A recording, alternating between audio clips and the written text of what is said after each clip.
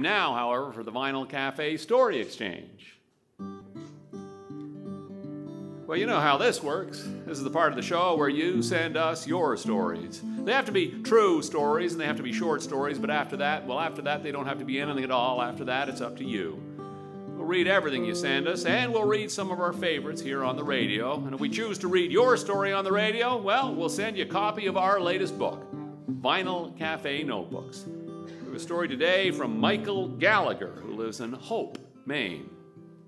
Dear Stuart, writes Michael, in movies and television, whenever someone meets a married couple, it seems the question, how did he propose, comes up. At least that's how it seems to me. But in 15 years, not one person has ever asked me how I popped the question. Being a good and somewhat typical American, despite not being asked, I'm going to tell the story anyway. Because I think it's a good one. In September of 1996, my girlfriend Kim and I had just graduated from college. We'd both studied biology, and we were both setting out a plan for graduate study. We had the world at our feet. Our grand plans came to an abrupt and unpleasant halt, however, when Kim was diagnosed with leukemia. Don't think I need to elaborate on what a diagnosis like that can do to a 22-year-old who thinks she's just beginning her life as an adult. Kim immediately began receiving treatments which at times felt more dangerous than the disease itself. For the next 6 months, Kim spent over half of her time in the hospital, stuck on the cancer floor.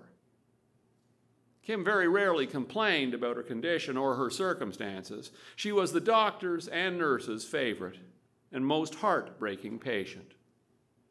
I spent that 6 months driving to the hospital, sitting by her bed, watching television with her, pacing the halls with her, and worrying about her. Whether it was denial or stubbornness or pig-headedness, I'll never know, but I had a deep belief that she would be all right. Unfortunately, that belief was not shared by her physicians or by the disease itself.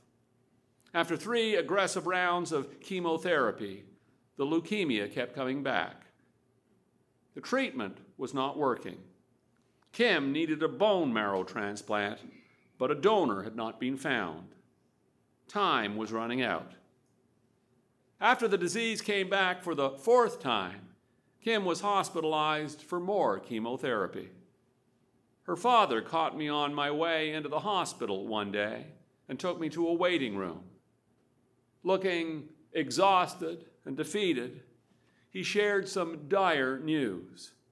Kim's physician didn't believe she had survived this 4th round of chemotherapy. She needed the transplant now. He suggested we all prepare for the worst. I sat back against the chair, stunned. My deep belief that Kim would be fine did not jive with this news. I looked at Kim's father and repeated that time-worn phrase that many men have uttered before me.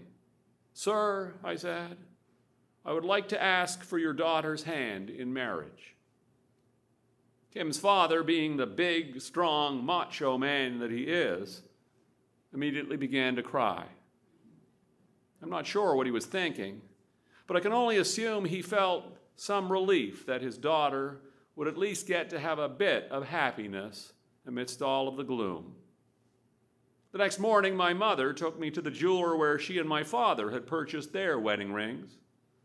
My mother, the jeweler, and the jeweler's wife spent hours with me finding just the right one. That afternoon, I drove the hour-long drive to the hospital, practicing the perfect speech. When I entered Kim's room, my heart fell. She was sitting by the window, crying. This was not something she did. When I asked her what was wrong, she said that the case manager had just left, and the case manager had shared the opinion of the medical staff with her. The end was near. I went over to my jacket and pulled the small box from my pocket.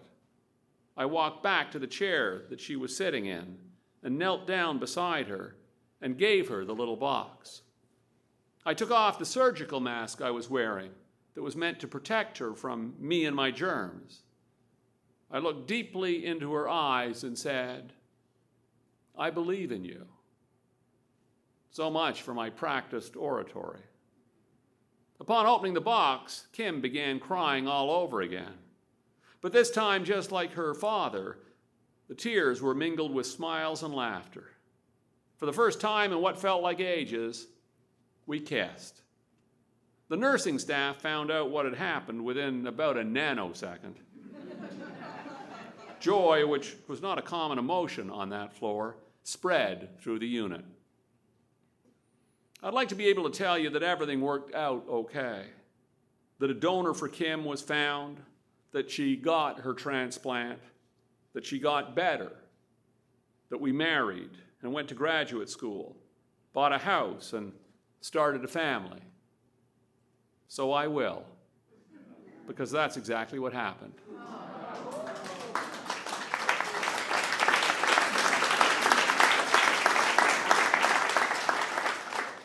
When looking back at that time in our lives, some folks like to say that Kim's survival and recovery was due to divine intervention, a result of some unimaginable number of prayers said and whispered on her behalf.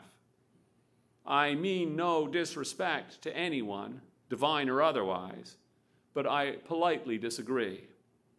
I believe the turning point had more to do with that modest, pretty ring than anything else. Not because of me or what I did or didn't do, but because of what that little ring represented. Hope. The story came to us from Michael Gallagher. Michael and Kim live in Hope, Maine.